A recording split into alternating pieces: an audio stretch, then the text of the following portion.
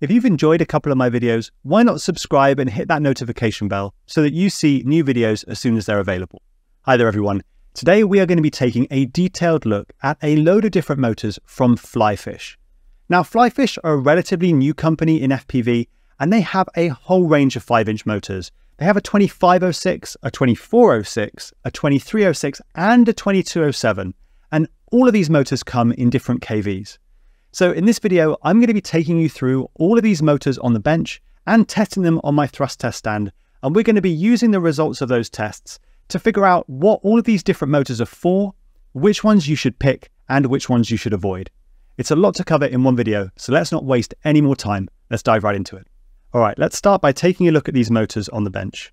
Here we have the Flyfish Flash motors, the 2506, 2406, 2306, and 2207 sizes. And as you can probably see immediately, there are a lot more similarities than differences between all these motors. So I'm going to talk you through the features of this 2306, but everything that I'm about to say applies to all of these different Flyfish Flash motors. The motors have a unibell design, which means that there is a single piece of aluminium that extends all the way from the shaft up at the top here, all the way down over the flux ring. And that provides a little bit of additional durability, helps provide some surface area to bond the steel flux ring into the motor, and reduces the chance that the flux ring is going to slide down in a crash, which is called a dropped bell. And that is something that we do sometimes see, but not usually with unibell designs. If I turn the motor over and come to the base, we can see we've got quite a simple base design with a feature here to hold the power cable for the motor. The bearings here are 9mm by 4mm NMB bearings, and the shaft screw is an M3 shaft screw, which is nice to see. That's pretty standard now on motors of this size, and it just makes it that little bit easier to take the motor apart if you ever do need to replace the bell. The windings of the motor are single strand windings, and let's take the bell off so we can see these a little bit better. Once I've removed the rotor, we can look at the internal construction. The M3 shaft screw is held in with some Loctite, and you can see that there is a little O-ring down inside there and a washer to cushion the top bearing in a crash and just help that top bearing run a little smoother. That's a feature that we see on pretty much all premium motors nowadays, so it's good that Flyfish have included it. There is evidence of balancing compound in between some of these magnets, so I think we can be confident that this motor has been balanced at the factory, and so it's going to run and spin nice and smoothly. If we take a look at the stator now, we have single core windings, as I said before, and I can tell you that the insulation on these wires is rated for 220 degrees C. So it's not quite as high as what we see from someone like RC Power. They got to 260 degrees centigrade, but it's still likely to be a very smoke resistant motor. Moving on now to look at the Flyfish Sword 2207, we can see that this motor is of a bit of a different design. We have a two-piece bell design for this motor. That means the aluminium part of the bell doesn't extend down over the flux ring, and you can actually see a break quite clearly on this motor between the aluminium top part of the bell and the steel flux ring here. Now, while this can have an effect on durability, because there is a risk that these two parts might separate in a hard crash, the benefit of it is you save about 1 gram of weight overall on the motor by moving to this design from a unibell design. The rest of the design of the motor is very, very similar to the Flash motor. We have a very similar base, although this motor doesn't have any feature to retain the power cable. Not that I think that matters particularly, because these power cables don't tend to move around at all. We have the same 9 by 4mm NMB bearing and the same single core winding. This motor is clearly designed for applications where maximum power to weight ratio is important, where you want to save every gram of weight. And that's typical for racing applications.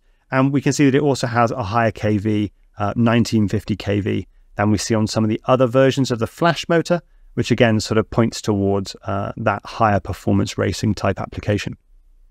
If we take the Sword 2207 apart, we can see that apart from the fact this is a two-piece bell, everything else has the same construction as the Flash motor. We've got that little O-ring to cushion the top bearing. We've got the M3 shaft screw Loctited in. We've got the N52SH high-strength magnets, and if we move over to look at the stator, the same 9x4 NMB bearing, the same single core winding with 220 degrees C insulation, all very much as you'd expect.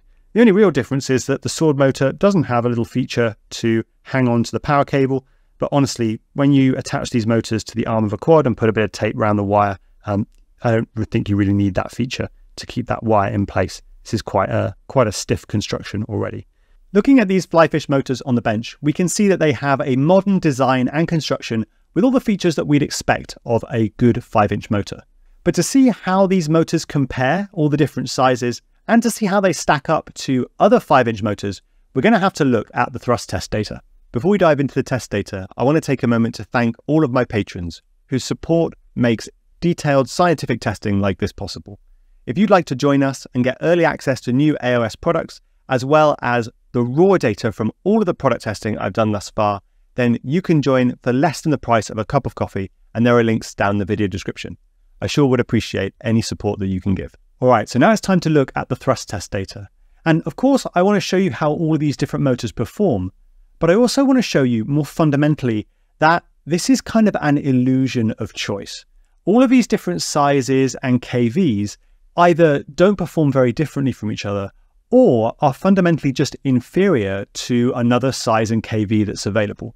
So let me take you through this step by step. Let's start by looking at measured KV, and I test this by running the motor full throttle without a prop at 10 volts, and then dividing the RPM by 10 to give the KV in RPM per volt. When we look at the results for measured KV, we see that all of the 2207 motors from Flyfish test out at a very similar KV.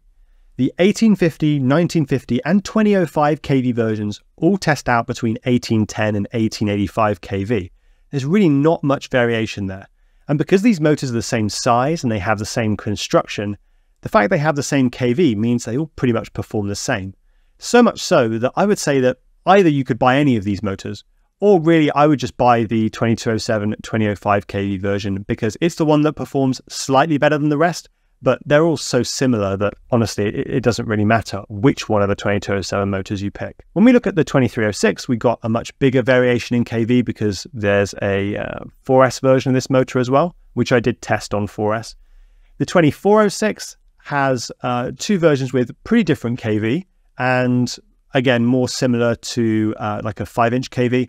And then the 2506 motors both have a lower KV, so perhaps they're designed for larger prop like a 6-inch prop, or in the case of the 1550 kV version, you could even consider running that on 8S. The next graph we're going to look at is a thrust versus throttle plot. I collect this data by ramping the motor from 10 to 100% throttle on my standard HQ5 by 4.5 by 3 test prop. I measure the electrical power, the torque, the RPM, and the thrust generated by the motor to produce this and a whole bunch of different plots. When we look at the results from this test, we see again that there are a load of motors that are very, very similar. All of the 2207 and 2406 motors perform very, very similarly, with any difference in their performance basically being due only to KV. So the 1950 kV 2406 performs a little bit better, produces a bit more thrust than most of the 2207s, but only because it's wound to a higher KV. It's not that there's a difference due to the size of the motor. Again, this is sort of the illusion of choice that we're seeing here. You think, oh, I've got a 2406 or a 2207, and you don't realize that these motors basically perform the same, and you can pick either one and you probably wouldn't feel any difference. When we look at the other sizes, like the 2306 and the 2506, they both produce less thrust at every throttle setting. The 2306 because it's got a smaller stator size, and actually it's wound to a lower KV, and the 2506 because even with that larger stator, its lower KV reduces its performance further. That 2506 is going to be better on maybe 8S, or it's better designed for maybe a 6-inch prop rather than a 5-inch prop. It's worth noting as well that the 4S version of the 2306, when tested on 4S, delivers significantly less performance than the 6S 2306 run on 6S. And this is something that I see across all of my testing. In general, 4S motors have significantly lower performance than 6S motors just due to the kind of inherent efficiency advantage of 6S. Speaking quickly to efficiency, all of these motors have very similar efficiencies, with the efficiency being mainly dependent on KV. The 1950 kV 2406 has the lowest efficiency because it's got the highest KV, and the 2506, 1750 and 1550 kV motors have the best efficiency, mainly because they've just got the lowest wound KV. I measure motor torque using a flywheel dyno test. Here, the motor is asked to accelerate a flywheel of a known inertia from 5,000 to 20,000 RPM. And how quickly it's able to do that and how much torque it's able to generate during that acceleration gives us these torque versus RPM curves. Looking at these torque RPM curves was the most interesting part of the testing for me, because the 2207, 2406 and 2506 motors all had really similar amounts of peak torque, with the amount of torque they generated at high RPMs basically being dependent on the wound kV. And what's so interesting about this is that it just simply shouldn't be this way. To show you what I mean, I've made this graph of torque versus stator volume for these different Flyfish Flash motors. And what we can see is that although there is a trend that a larger stator gives you more torque, so more stator volume gives more torque, we see that between the 2207 and the 2406, even though the stator volume goes up, the torque production actually goes down.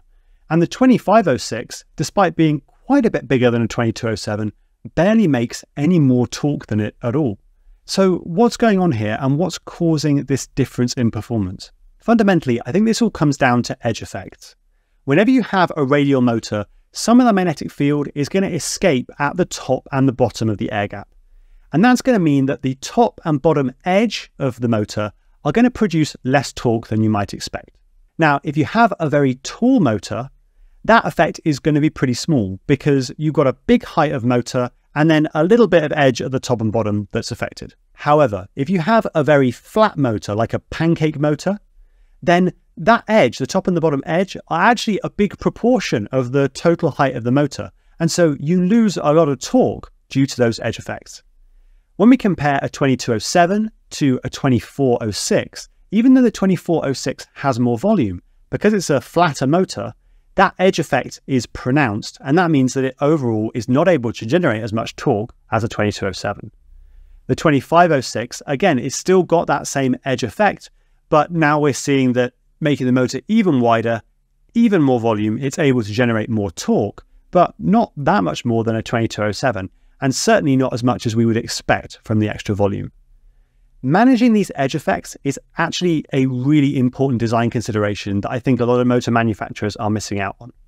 If you look at my AOS Supernova 2207 motor, you'll see that there's actually rotor overhang to handle the edge effects and try and capture as much of the field from the top and bottom of the air gap as possible. Flyfish aren't doing that with these motors, and the result is that the 2207 is performing as well or better than their larger diameter stators. Motor torque often translates into motor responsiveness, but with responsiveness, we also have to consider the inertia of the motor bell as well. I measure motor responsiveness by accelerating a 5x4.5x3 test prop from 10 to 50% and back to 10% throttle, and measure the rate of acceleration and deceleration that the motor is able to achieve. If we look at the results for motor responsiveness, we can see that the 2207 motors do really well, as does the 2406 with the high kV. Now, winding a motor with a high kV helps with responsiveness because it increases the motor torque at high RPMs. If we look at the 2306, the 2406 with the more moderate kV, and the 2506 motors, we see that they all are less responsive than the 2207s.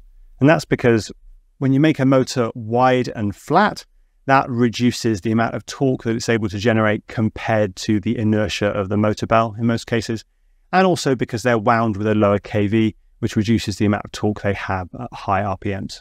The final parameter to look at is weight, and weight is really where we see the negative consequences of these edge effects, because we know that the 2406 and the 2506 motors don't provide significantly more performance than the 2207, but they do weigh quite a bit more. So if you're putting that weight on the ends of the arms, that's going to have a negative consequence on the flight performance of the quad without giving you a commensurate increase in performance. The 1950 kV 2406 might be interesting here because the higher kV does give it a little bit of an advantage, but you'll be able to achieve that with a higher kV 2207 as well. If we look at the 2306, again, we're seeing a big loss in performance without a commensurate big decrease in weight. So the weight to performance ratio is going to be best for the 2207 2005 kV from Flyfish, and that's what I'd recommend for 99% of pilots who are trying to choose between all of these different motors. The 2506 1550 kV remains interesting, but only if you want to run 8S, and that's because the KV is kind of right for 8S. If you're running 6S, you're much better off choosing the 2207. So it's time to sum up. And overall, I think that Flyfish have made a whole range here of well-designed and well-constructed motors. They have all the features you'd expect from a modern 5-inch motor, and the quality seems to be there. But honestly, I think the main problem is there are just too many options that are all too similar to each other. I keep coming back to the 2207 2005 KV, which offers the best performance per weight and has performance that's so similar to the 2406 and the 2506 options that I would just pick that one because it's overall the best performer.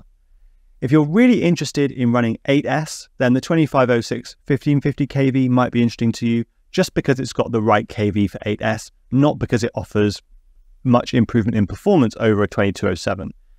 So that's one to consider as well. And the 2406 1950 KV, if you're just looking for the maximum possible performance, because it's wound to a higher KV, it achieves that.